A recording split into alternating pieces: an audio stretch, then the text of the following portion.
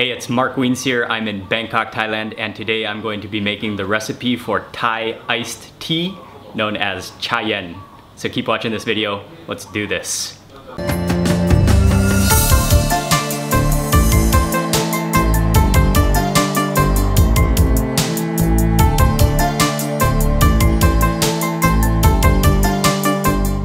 The most important ingredient is, of course, Thai black tea, and a lot of people wonder why it's so orange, and it's tea and also includes sea yellow number 6. So that's what gives it the real orangey, the classic orangey flavor when you have a Thai iced tea.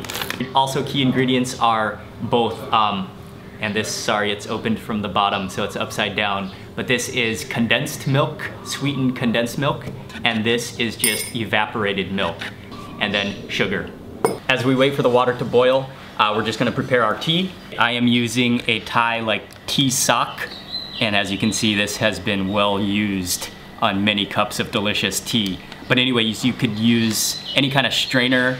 Yeah, really any kind of strainer would work, or even a sock. I've even used a real sock before. We're gonna put about 1 kind of heaping tablespoon.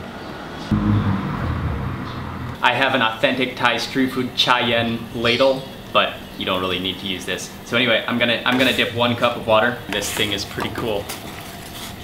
Okay, 1 cup of water.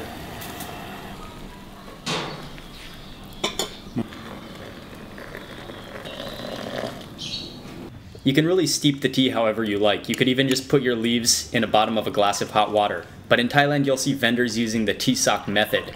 Just steep the tea for a while until it turns nice and dark in color, maybe about 1 or 2 minutes or so. Okay, that should just about be steeped, and we're ready to go. Pour a cup of the strained tea into a new glass or mug, and this is going to be our mixing cup. Add about 2 teaspoons of sugar, 2 teaspoons of sweetened condensed milk, and then give your tea a nice mix to make sure all that condensed milk gets stirred in.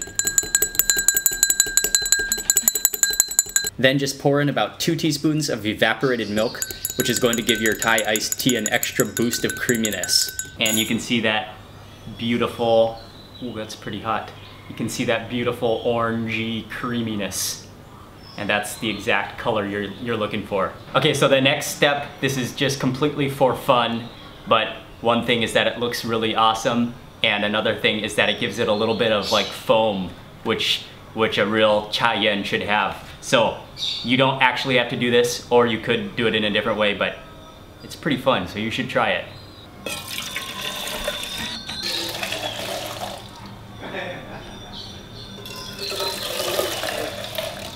Oh, you can already see the bubbles just foaming on that.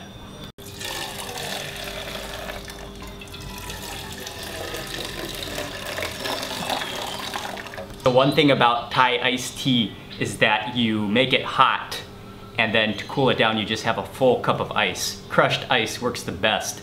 Another thing is that you want to make it a little bit sweeter than, if you taste test it when it's hot, it's going to be a little too sweet. That way when it hits the ice, it will sort of melt it down, and it will tone down that sweetness a little. The last step is to pour your hot tea mixture over a full cup of ice and drizzle in a little more evaporated milk to top it off, and it's ready for you to consume.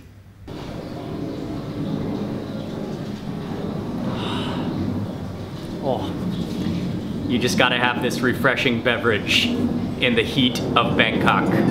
Yes.